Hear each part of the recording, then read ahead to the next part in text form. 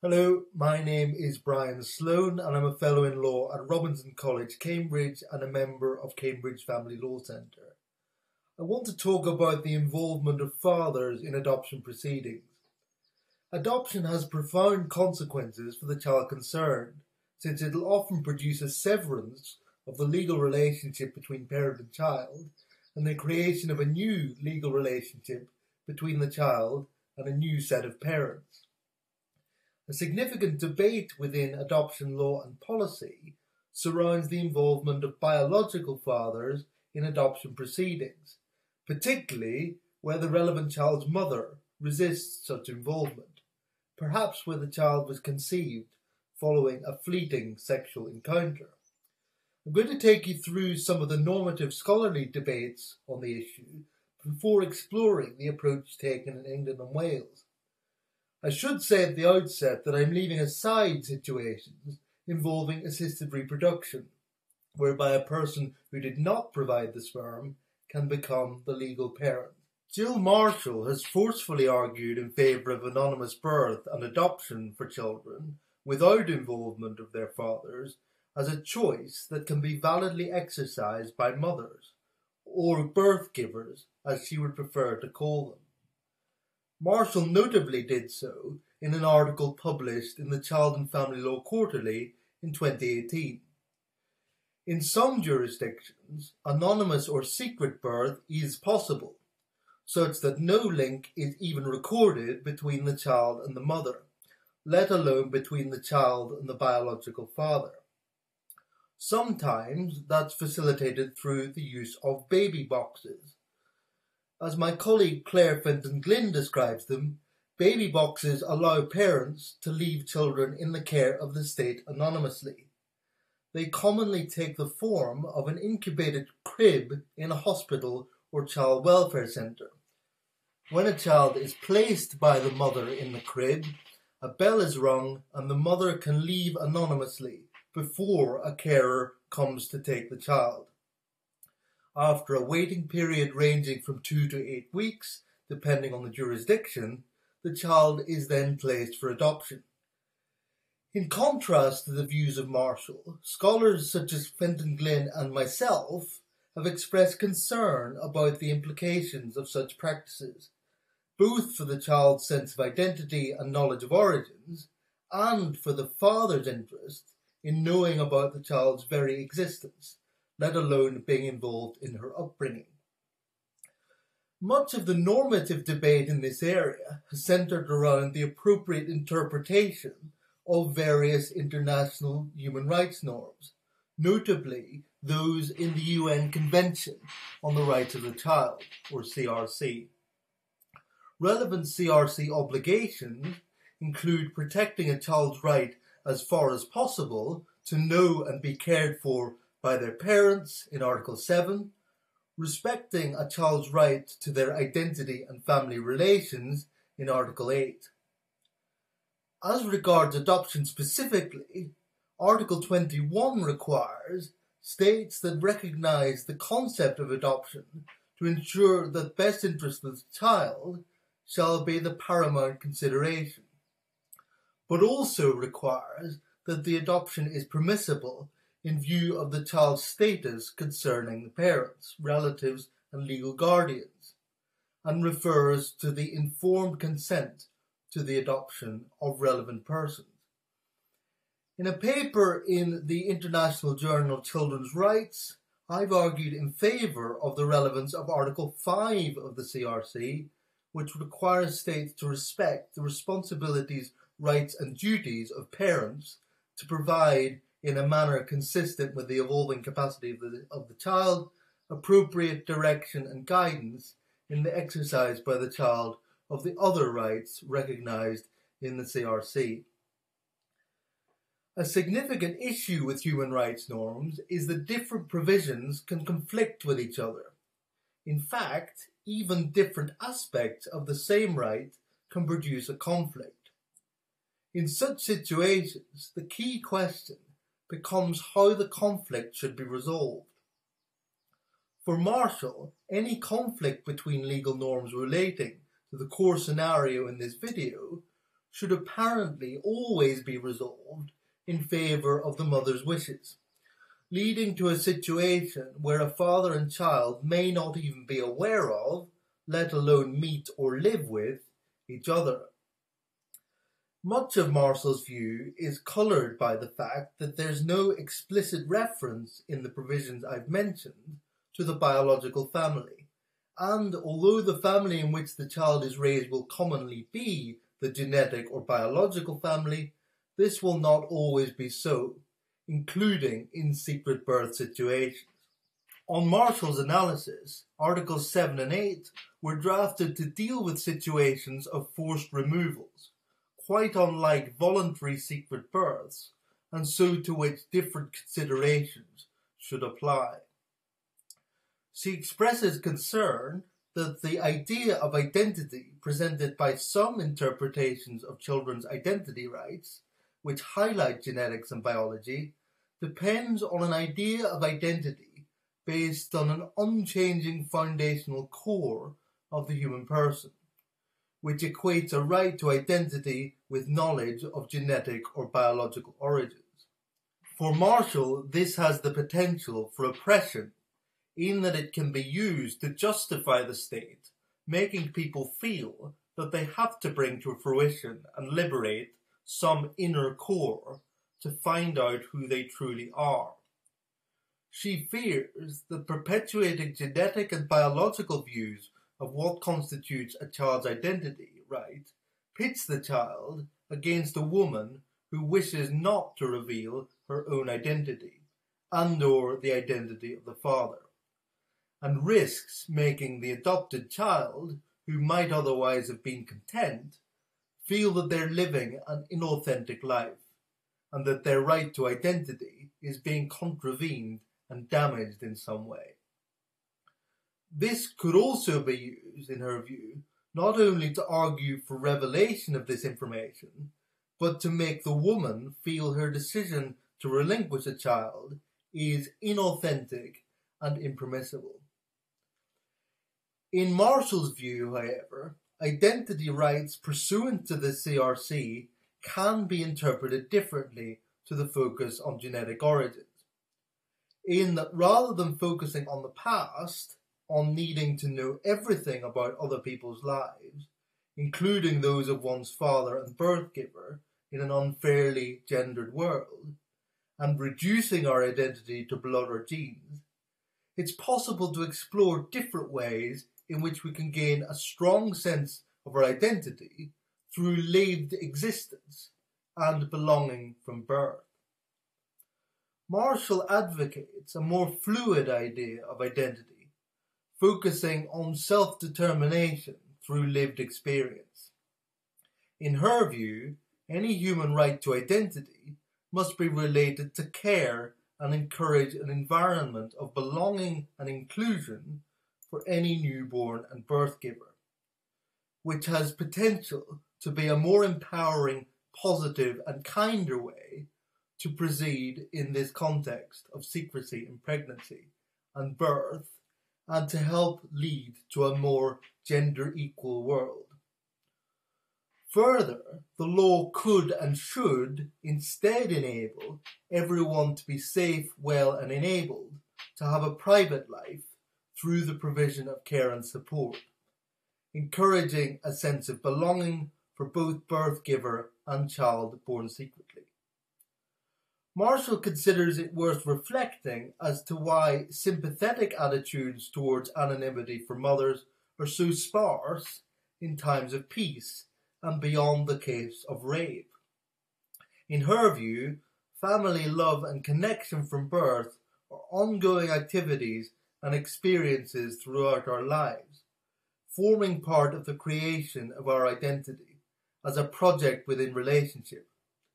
And safe relinquishment can safeguard children from infanticide and abuse, abortion and abandonment on the street, although Fenton-Glynn has queried any link between such occurrences and the presence or absence of baby boxes, for example. Marshall expresses concern about a shift in judicial attitudes towards openness about genetic origins, that risks being exploited and manipulated, for example, by biological fathers claiming that they should have a relationship with the child, despite the opposition of the mother.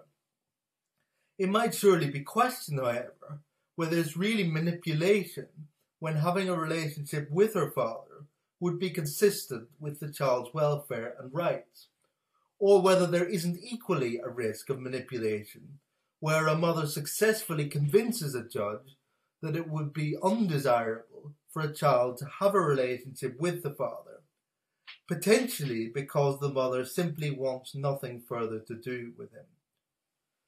There's clearly much of merit in Marshall's arguments.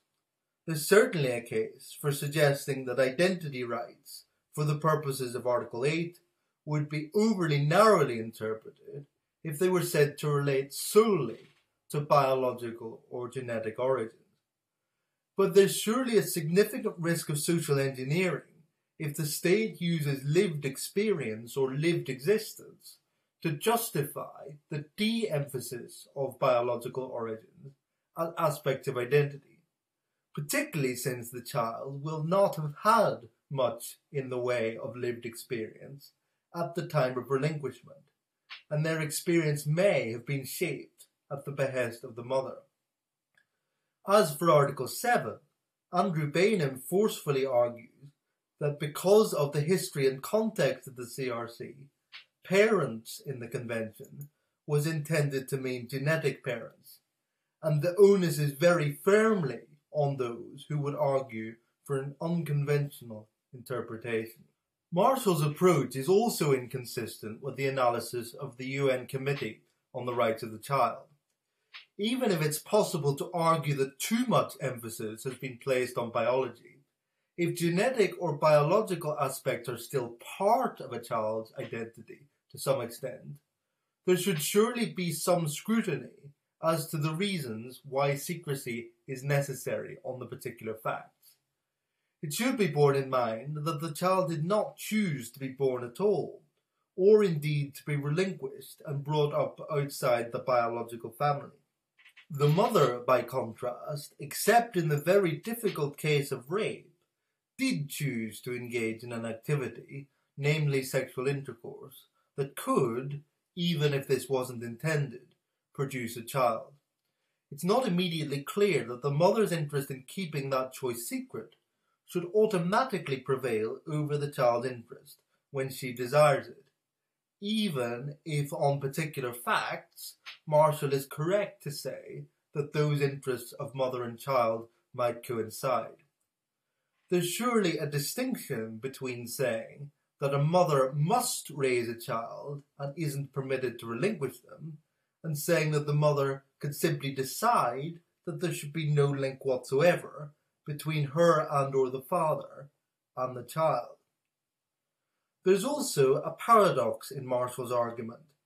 She quite reasonably denies the obligation of the person who's given birth to be a mother, but at the same time advocates the right of that person to determine conclusively whether the resulting child should have any relationship at all with the biological family. My own view, then, is that the biological father should be presumptively entitled, at least for the benefit of the child, to know that his child exists and have some level of involvement in the adoption proceedings.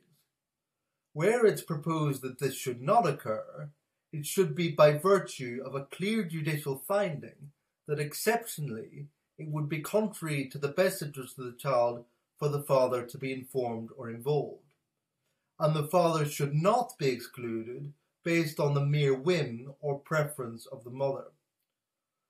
For Marshall's argument prioritizing the choice of mothers to be considered valid, such that there is no real scrutiny of what constitutes a child's best interests on particular facts, I would suggest that a route would have to be found outside the corners of the CRC, given its emphasis on child welfare. So what is the approach of English law on this question, in a context where the CRC has been ratified and is becoming more influential, but isn't enforceable by individuals in the same way as the European Convention on Human Rights. Fundamentally, there is no right to an anonymous birth in England and Wales. Unlike the situation in France and several other jurisdictions, the person who gives birth to a child in England and Wales is obliged to register the birth within 42 days. If she's married to the father, that obligation is shared with her husband. But if not, the mother has it alone and isn't currently obliged to provide any information about the father on registration. Despite the obligation to register and be registered in the first instance, the mother will nevertheless be able to consent to the placement of the child for adoption and to give advance consent to the adoption itself by virtue of her automatic parental responsibility, albeit that the process cannot be completed without a court order made when treating the child's welfare as the paramount consideration. The question becomes whether a local authority or a court should involve the father in the process, even though he may well lack formal parental responsibility for the child in the circumstances we're talking about. The leading case on involvement of fathers in adoption is now Re A, B and C, Adoption Notification of Fathers and Relatives, decided by the Court of Appeal in 2020. In Re A, B and C, the Court of Appeal considered 3 separate appeals on the issue and conducted a comprehensive review of the law. Somewhat controversially, and not necessarily consistently with Article 21 of the CRC, it held that child welfare isn't paramount on the question whether a father or other relatives should be notified about a child's existence or proceedings that ultimately could lead to the child's adoption. The correct approach was to balance the interests of the various parties involved in a fact-sensitive manner. In expounding the balancing approach, the Court of Appeal noted that where a mother desires confidentiality, her right to respect for private life under Article 8 of the European Convention on Human Rights is engaged, and can be infringed only where necessary to protect the rights of others. That said, the profound importance of adoption is clearly capable of overriding the mother's requests, depending on the circumstances. The court noted the pitfalls of the often limited and one-sided nature of the information available, emphasizing that the confidential relinquishment of a child for adoption is an unusual event, and the reasons for it must be respectfully scrutinized so that the interests of others are protected. In achieving a fair balance on the facts, relevant factors would include parental responsibility, whose possession by the father would cause compelling reasons to be required before confidentiality could be justified, Article 8 HCHR rights, the substance of the relationships between the protagonists, the likelihood of a family placement, the impact on the mother and others of notification, cultural and religious factors, the availability and durability of the confidential information, and the impact of delay. Ultimately, maintenance of confidentiality is exceptional. In each of the 3 cases before it, the Court of Appeal refused to sanction confidentiality. In the A case, the mother and father were students who previously had a 4.5-year relationship. Among other things, the judge had attached undue weight to the alleged impact of disclosure on the mother and her view that the father was unlikely to have anything to offer, failing to achieve an appropriate balance. His decision was overturned. In B, paternity was uncertain and the mother had been abused, but a family placement was possible. The judge had appropriately balanced the factors and the local authority should continue its inquiries. In the C case, the parents were married with other children, but the mother alleged that the child concerned had been conceived as a result of rape, and she was worried about the reaction of the father if he found out about the child. Despite the circumstances, confidentiality would be an extremely strong course to take in light of the father's parental responsibility automatically conferred by marriage. The parental responsibility meant that the father's consent was prima facie required to any adoption, albeit that it could still be dispensed with, where the child's welfare required it. Disclosure was held to be appropriate on the facts.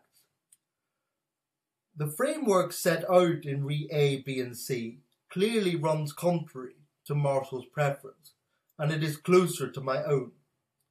It remains the case, however, that on particular facts, a mother could still be given an effective and controversial veto.